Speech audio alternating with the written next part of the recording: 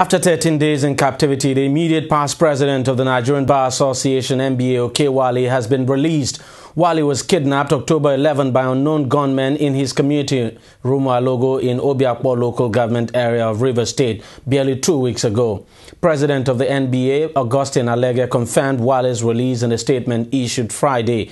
According to him, the past NBA president was released around 11 p.m. Thursday night, hale, hearty, and in good spirit.